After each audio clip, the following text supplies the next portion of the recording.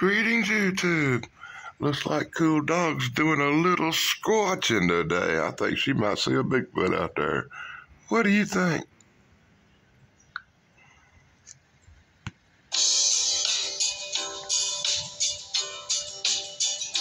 It's a story as old as the hills of a wild man covered all in hair. Without fear, he goes where he will, and few would ever know he was there. A legend from down through the ages.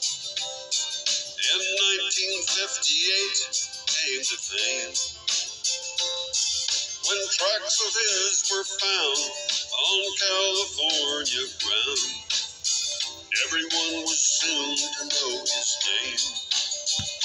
They called him Bigfoot,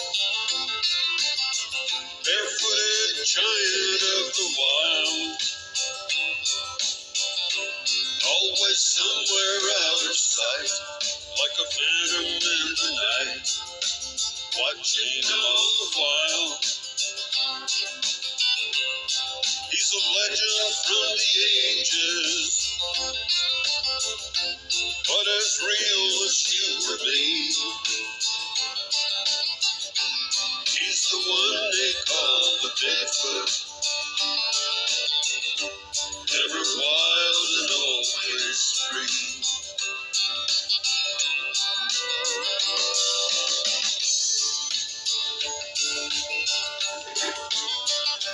It's a story that's often been told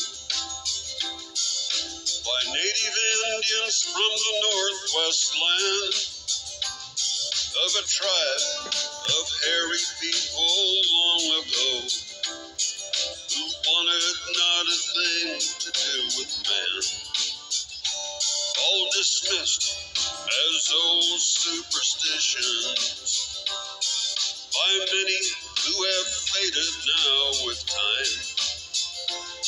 But the winds of change are here, you can see this creature clear, but only if you open up your mind. We call him Bigfoot,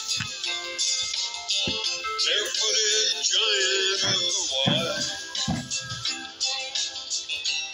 always somewhere out of sight, like a phantom in the night, watching all the while. He's a legend from the ages, but as real as you or me. He's the one they call the Bigfoot,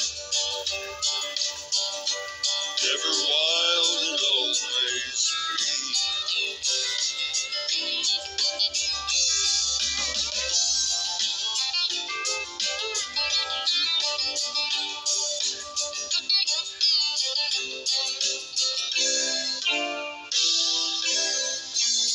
There are skeptics who would have us believe in a hoax lasting several hundred years. Or they tell us we can't be sure of anything we've seen, but they're the ones who cannot see it clear. You don't need a degree that applies to evaluate the evidence at hand. All you really need to bring is the ability to think, not to fear what you don't understand. We call him Bigfoot, barefooted giant of the wild, always somewhere out of sight, like a phantom in the night, watching all the while. He's a legend from the ages, but as real as you or me. He's the one they call the Bigfoot, Blog over, dudes. ever wild and always free. What an uncooperative little dog. He's the one